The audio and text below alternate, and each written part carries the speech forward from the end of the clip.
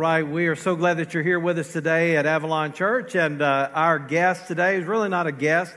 He's homegrown. He's one of us. Josh Gordy, everyone. Welcome him to the stage here.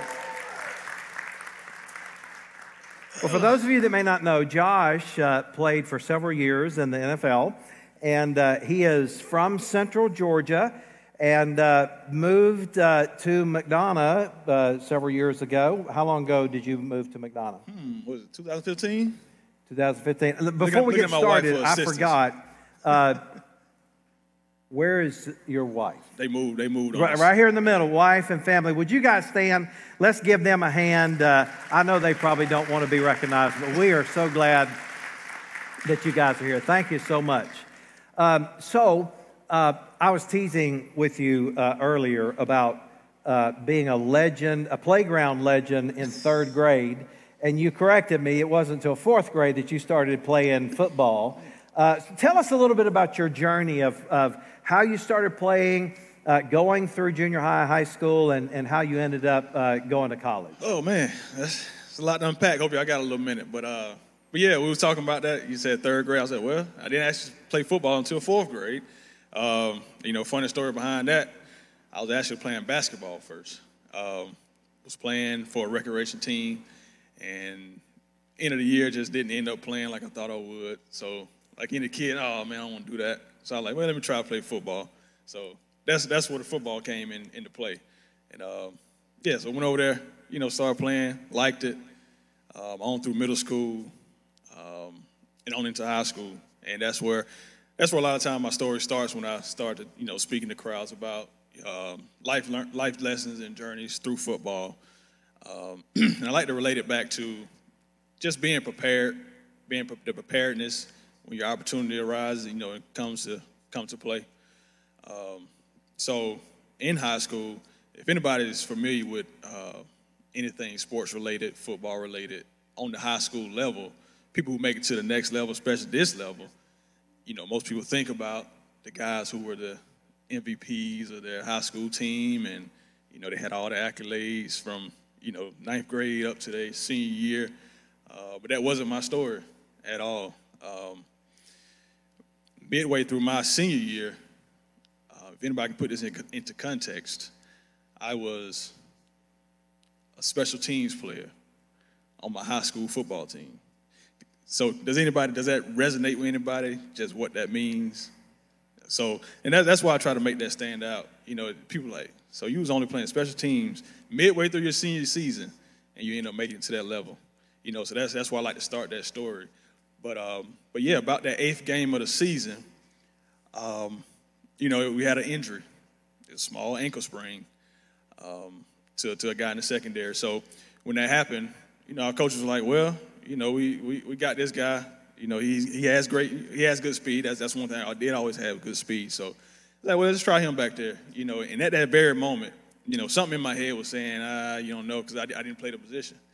And I always look back like how my entire life would have been different if I would have just said, no, I don't want to try that. So talking to people, it's like, you never know in that moment. Just take a leap of faith, and that's really what it took at that moment. Well, that tells me two things that I think are very important for people to hear. Number one, of being prepared when an opportunity comes your way. Right. But also your attitude. Here you were, special teams. You weren't necessarily thinking about getting to the NFL. Probably every kid that plays football dreams of that. But the fact is, you had the right attitude when the coach asked you to do something that you were uncomfortable with, that you weren't familiar with, and you did your best. And I think that's very important, especially to our young people. Listen, if you have a job and it's not your dream job, do the best where you are, because the fact is, if you do the best, then other opportunities are going to come. So anyway, go ahead and continue with it. You said a lot just then. Because at the time, look, I was already, I was planning on going to Savannah State. A lot of my friends was going there. Could have went to the military, Air Force. That was another option. I was in ROTC. So football, I was going to finish it out. I didn't want to quit, but I was pretty much ready to just do something different, other than the NFL dream. I hung that up, so that wasn't in the cards. And like you said about no matter what you're doing, do it to the best because you never know. And just being, even outside of the football world, you see a lot of people getting opportunities just because of that great attitude. You never know. You start out in a certain role in the company. Everybody use that example. I was in the mail room type thing, but it's no different. That's what it is. If you can commit yourself to doing that to the best of your abilities, like Martin Luther King said, I don't care what you're doing. If you're going to be doing your best, you be the best street sweeper they are. Our church and COVID-19 just kind of wrecked a lot of plans, and it has for some of you and a lot of you watching online. But the attitude that we have toward these things is extremely, extremely important for you to be able to go to another level or to be able to have success in whatever you do. So tell us a little bit about the rest of that season and the opportunity that came when you started playing in the secondary. Yeah, something clicked. I can't say what it was. I can't put my finger on it. Again, just having that faith. It's God given. In that, I think it was 6-game span. Ended up with I think like 69 tackles, 6 interceptions, couple for turn for touchdowns, and one of the biggest plays I had, which is a record that can never be broken. They say records are meant to be broken, but this one can't because they tore the Georgia Dome down. So that's why I can hold on to this one. But in high school, I did have a 100-yard interception return in the Georgia Dome against Cartersville. So I don't know if anybody's from Cartersville, but that's who it was against. Oh, they're horrible. Yeah. We don't care about them. I was like, and so that was one of the biggest plays and grabbed some attention from a local scout. Not a local scout, but a college scout out of Central Michigan University, Joe Dana. And from there, that's where the scholarship offer came from. And so you ended up going to Central Michigan University. Halfway through your senior year, you were only playing on special teams. You did what the coach asked. Obviously, God blessed you, but you worked. It wasn't like if you had not worked to learn the plays and to be prepared, you would never have been in that. So tell us, once you got to college, first of all, my question is, you grew up in Georgia, Central Georgia, and you are in Central Michigan. Was the weather almost more than you could handle? That's my question. Man, I still don't know how I signed to this day. Again, maybe it was God-given. That's why I met my wife at. So give it up. But, man, I can remember on my recruiting trip, first plane ride ever for one. For two, first time seeing real snow. And they had just had a snowstorm. But me being naive, I was just thinking it was going to look like that all the time, but as I learned, they had just had a big snowstorm like the day before, but flew into Flint. We flew in on this small plane. It was getting cold. It was coming in. We had to get off the plane. We didn't even have what they call it, tarmac? Yeah, tarmac, yeah. We didn't have that. We had to walk outside to get in the airport. It was crazy. And I'm like, man, I don't know how I ended up signing to that, but ended up doing it. And you know what, backstory, you mentioned my brother Chris. So now Chris, he was like number 2 linebacker in the nation coming out of high school. So I remember he was getting recruited. Auburn flew, it was Tuberville, anyway. Flew a private plane down to Sandersville, Georgia to pick him up on his recruiting trip. So I'm thinking when I get my shot, I'm going to have a plane come pick me up too. I'm just waiting, but they end up emailing me a ticket. Yeah. Finally went to the airport. So what you're saying is Central Michigan doesn't have the same budget as all the SEC football powerhouses. Yeah, unfortunately, but we working on it. We gonna get there. We getting there. Well, so tell us a little bit about that career as well, because you had another unusual opportunity, having been there, that allowed a door to open for you to get to the NFL. Yeah. So getting to Central, I went in as a safety, and. After that year, for some reason, we had a lot of DBs, they were from the South, from Georgia. They ended up leaving. So couldn't handle the snow. Yeah, they couldn't handle the cold, I guess. But that ended up opening up doors again, And so, again, I was asked to move to a different position, from safety to corner. I had been learning safety all year, gaining weight, trying to get to that good size. It was like, hey, do you mind trying corner? I said, okay, well. And, again, being prepared. Because even as a safety, you got to learn what the rest of the secondary is doing. And for any young players out there, that's what you can do to really give yourself an edge. Don't just learn your position. Learn multiple positions on the field. Because once you make it to this level, the college level and this level, it's sometimes not about how good you are. It's about the more you can do. And we'll get to it later, but that's what kept me in the league so long, being able to play multiple positions. And shoot, even in business, in your company, the more you can do sometimes, that's what helps you stay around. You become much more valuable. Much more valuable. To that because, once again, attitude, work ethic, these are all very, very important things. So you're there at your college. You get some opportunities because of some people that left or got injured. And then tell us about how that door opened for you for the NFL. Right. So I ended up being a 4-year starter up there. Learned a lot throughout the years. Learned the game even more. Game slowed down, so that got better.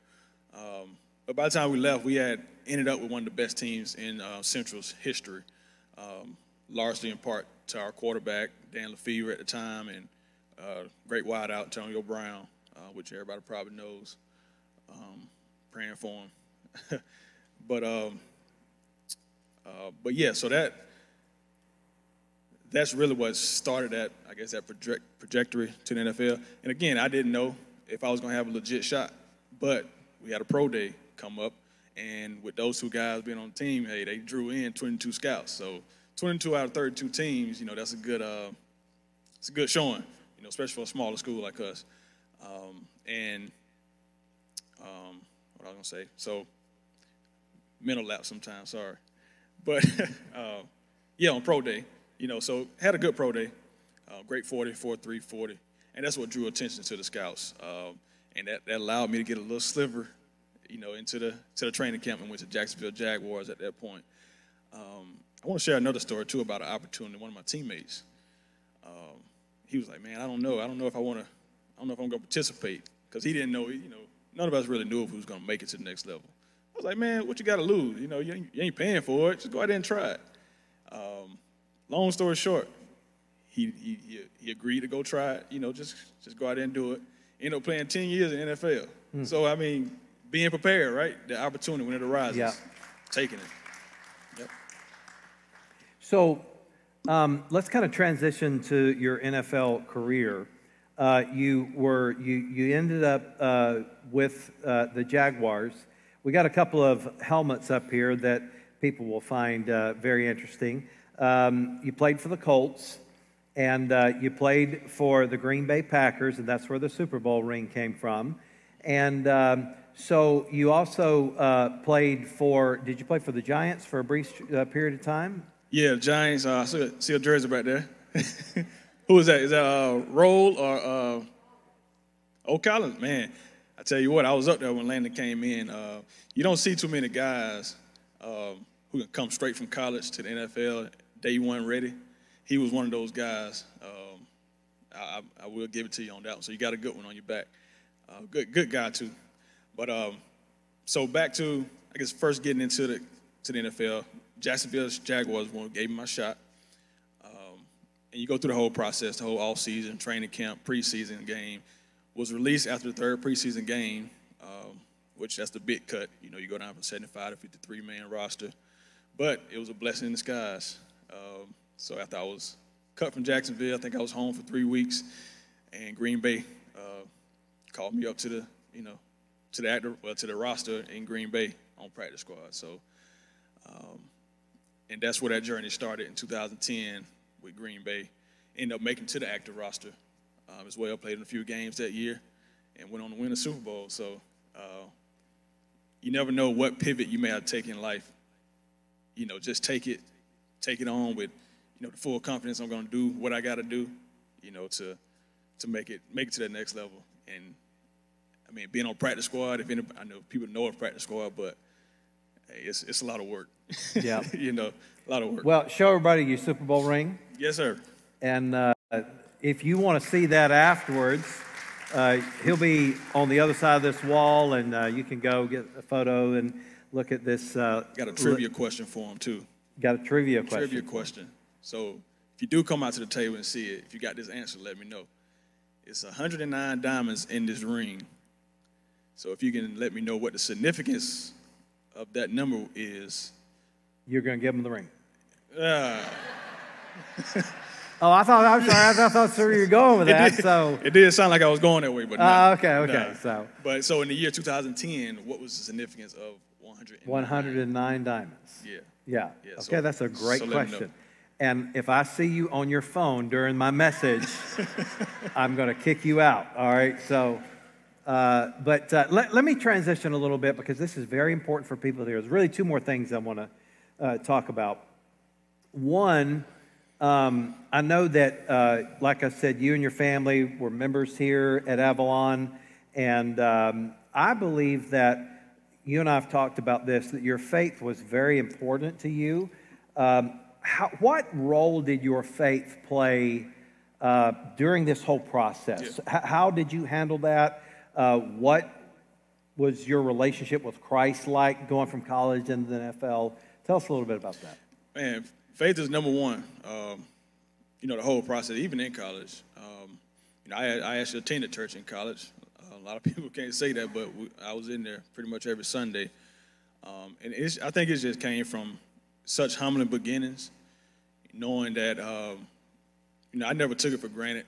I didn't think I was going to be that guy to keep stepping up and up. So when I did get those opportunities, I always made sure to, say thanks to the one who made it possible from the beginning. And then even getting into the professional ranks, your faith tested even more because what a lot of people don't see, you see a lot of the big name guys, they stay with teams for 10 years, 5 years, whatever, but more role guys, like we're liable to switch teams every year. So in my 6-year career span, I was on 5 different teams. And so you can imagine the type of faith that takes. I was like, okay, here we go again.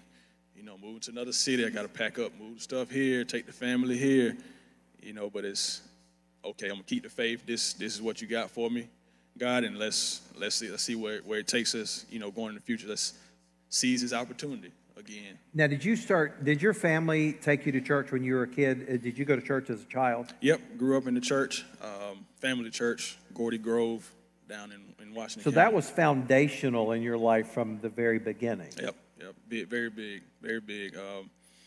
The church is, it's been there for over 100 years. Now it's probably 110, I think. But the church down in Central Georgia where you attended. Yep. So family church, family built it by hands. It's a pride staple in our family and community. So that's where it all started. Well, and I think this is very important for everyone here. If you have children, if you have grandchildren, bringing your kids to church is incredibly important. But I want you to hear what I'm saying. It's not the people that bring their kids to church that have such success with their children attending church afterwards and staying in their faith. I want you to hear what I'm saying. The statistics show those that serve in church. In other words, you don't just attend, but you're involved. Those that are involved, their children at about 10 times the rate of those who don't serve or are not involved but just come to church, their children stay connected throughout their life. And what that tells us is that obviously you cannot, it's like the statement, you can't lead a horse to water. I mean, you can lead a horse to the water, but you can't make them drink. Well, obviously you can take your kids to church. You cannot make them have a relationship with Jesus Christ. However, you have a whole lot better shot of them having a relationship with Jesus Christ if you are authentic in your faith and they see that in you. And so that is very, very important. So here's the last thing I want to, the purpose of this is really helping us with our small groups because we are kicking off small groups this week. And if you're not able to be in a group, I hope you'll try next semester to be in a group because we do 2 semesters a year. It's very important. The most important part of it is the fellowship and so forth. But we also do interest-based small groups. We have Cultivate for Women that's coming up. But one that I'm very excited about is the Dave Ramsey thing. And you are connected to that because you have been certified in that. You've taught that several times.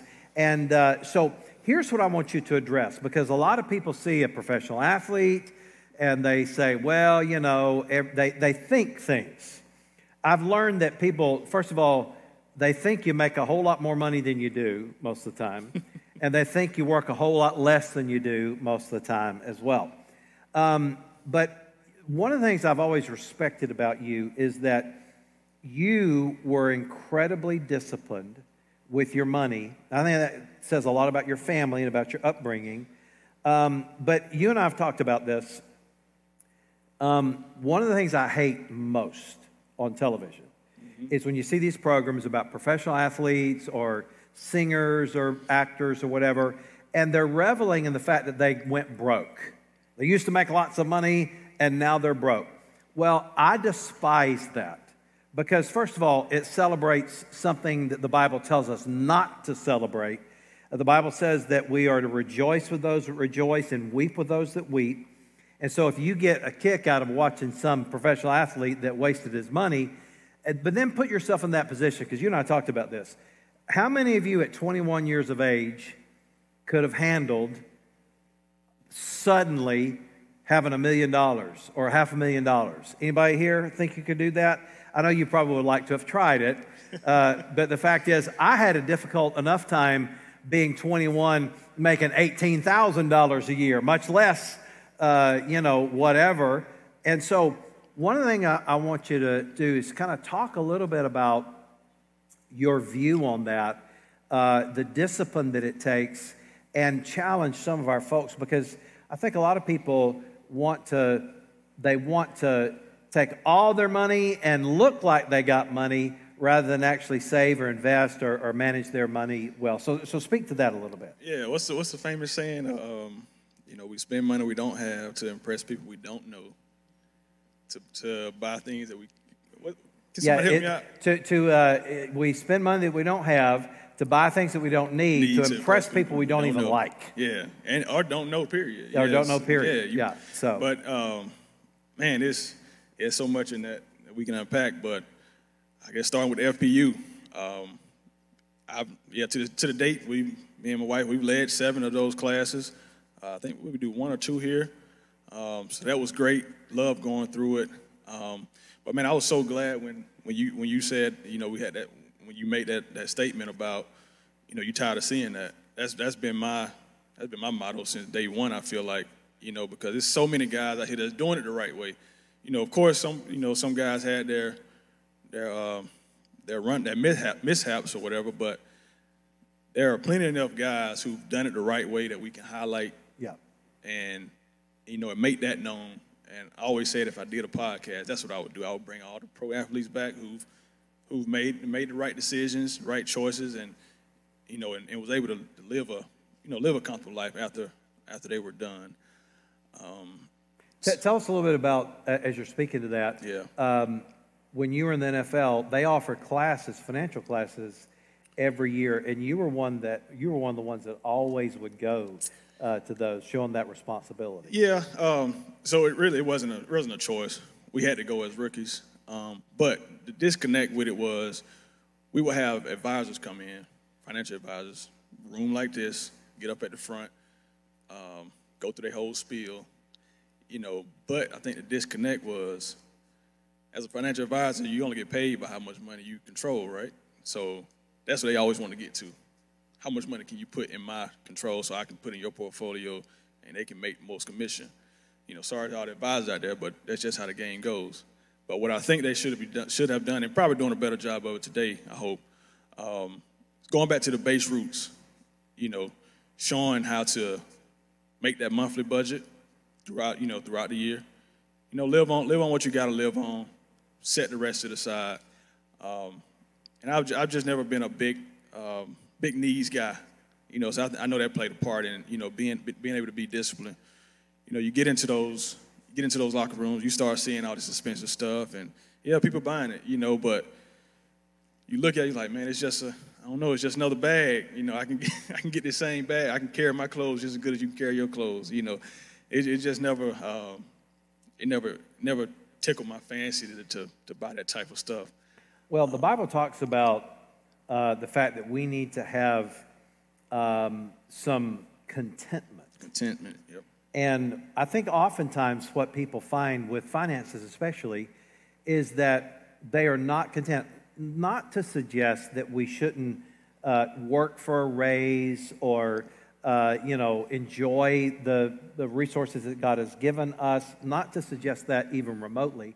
But the fact is, if you don't have contentment and find that in Jesus Christ, especially, it doesn't matter how much who cares if you pay... I've seen the prices on some of the clothes and stuff, and it's just ridiculous. I looked at two. They looked identical to me. Mm-hmm. They were plaid shirts, okay?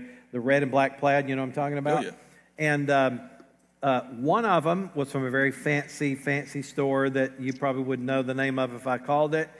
And that shirt was $1,800 for a black and red plaid shirt. The identical shirt, I could not tell the difference between them. And I looked online, I did this on purpose, I looked online at Walmart, was like $12, all right? Now, I'm not suggesting you need to buy all your clothes from Walmart. If you can if you want.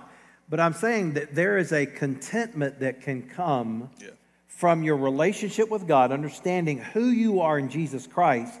Because most of the time I've found that people that are discontented with things is they're really discontented with who they are or who they perceive themselves to be, and they don't understand their value in the eyes of God. Yes. Contentment, that's one of the biggest words. If you're content with what you have, you don't have to worry about trying to, like you said, get more stuff to impress. Because let me tell you, it's just human nature. I want this next best thing. So you get it. Oh, now I want this. So you just keep going up and up. And it's I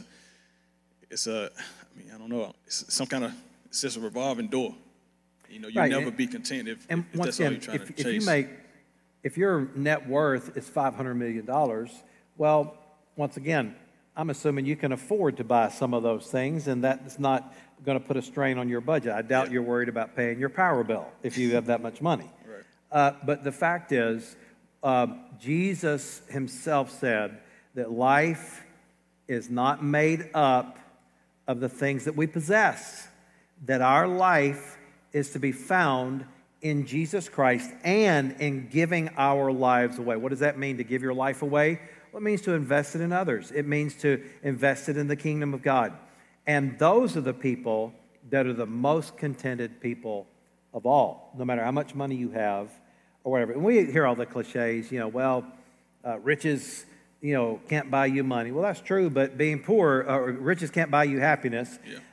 But being poor can't buy you happiness either, okay? Our happiness is found not in our possessions, but in Jesus Christ. And so I think that is incredibly, incredibly important. Do you have any last things you want to say to our people? And by the way, one thing I wanted to ask, tell us, if you don't mind, if you know if your wife will mind or not, okay? How did you guys meet? Tell us that. I was on campus. She walked by, and she just couldn't take her eyes off me. I feel your pain, brother. Oh, I forgot we were in church. I understand exactly how that feels. I tell my wife all the time, I have to work really hard not to make all the women just lust after me every time I'm on stage. Oh, yeah. And I'm doing a pretty good job, aren't I? All right. I don't think anybody has lusted after me in a very, very, very long time, especially if you see me with my shirt off. All right. But I digress. All right. So I don't know how we went there, but tell us how you guys met. Yeah. So we just in college, we was in the same circle of friends. So she was there a year before me, but I knew her my whole college career. She wouldn't give me the time of day in college, but we ended up reconnecting once we graduated. We was always good friends, close, so it was an easy connection to make. She had moved to Georgia, so tried it again, and it worked. So there we go. She gave me the time of day. And you guys, your children are 6 and 8. 6 and 8. I wasn't cool enough for them to come out here and sit, so they right. Back in the children's That's church. Everybody understands that. His kids didn't want to sit in here like, no, we don't want to watch you on stage, you know. They wanted to go back to the kids program, which tells us how awesome the kids program is, by the way. And you ought to be a part of it if you have your kids. So. Yep. But, well, I want to thank you for taking time to share your story with us. And just to summarize a couple of things, you got to have a good attitude. You need to work hard and be ready when those opportunities come. Your faith is incredibly important, and handling your finances the right way, God's way, is incredibly important. No matter how much or how little you make, the principles are the same.